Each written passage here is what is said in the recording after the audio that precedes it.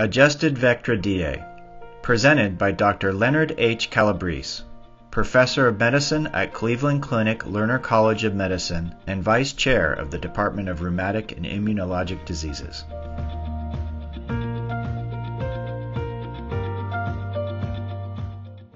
BMI is a very, very imperfect appraiser of fat content.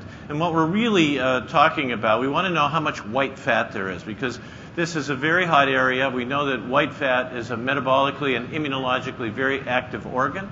It produces multiple inflammatory cytokines and adipokines that are important in the integrated immune response.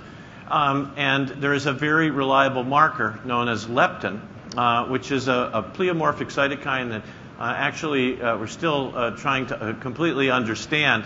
But levels of leptin are correlated with percent body fat, and leptin has been in the Vectra DA, so it provided an opportunity. Here's just a general population relationship between leptin and body fat. So you don't need an R value to see that something is going on here.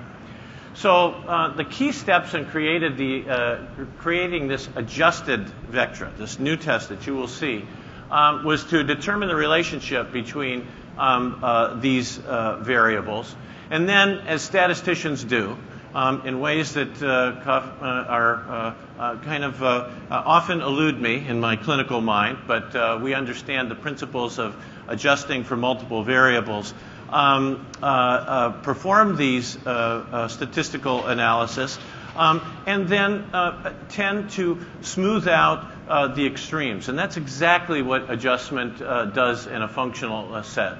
So in patients with MBDA scores that were at the extremes of age, in the extremes of obesity, it would tend to lower it. And people who were at the other end, it would tend to raise it. So I'll show you how this would look. So we have these two sets of large data sets to which to build this. So here, looking at a cohort of healthy subjects, looking at the relationship between BMI and leptin, you see this relationship. And now looking at a population of 1,400 rheumatoids, it's the same relationship. People at the extremes of body mass index tend to have high leptins, and people at the other end have low. So if we look at this, and we have the leptin levels based on divided into 20 epochs, and you can see that over the extremes of body mass index, leptin may rise by as many as 15 or more Vectra points. So keep that in mind. Keep that in mind. Now we look at gender and age.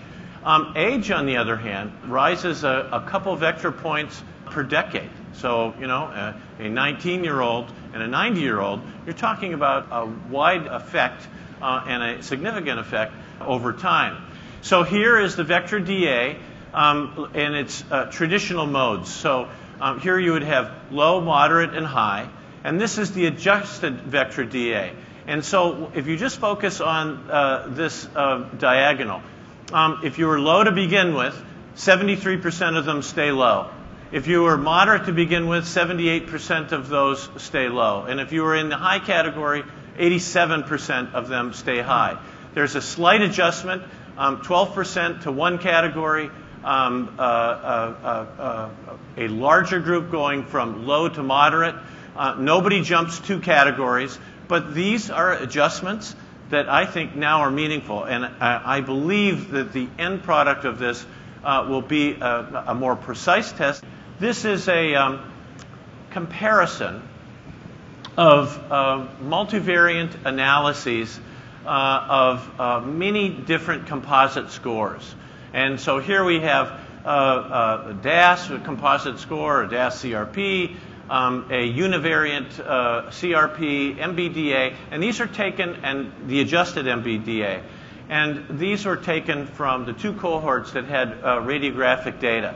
And the question is, how do they compare statistically, taking these type of variables in a model to express their relative power to predict radiographic progression. The statistic is an F statistic, which is used for this type of comparative analysis. And in this statistic, the higher the number, the better and more strong the relationship and the likelihood that this represents a robust, statistically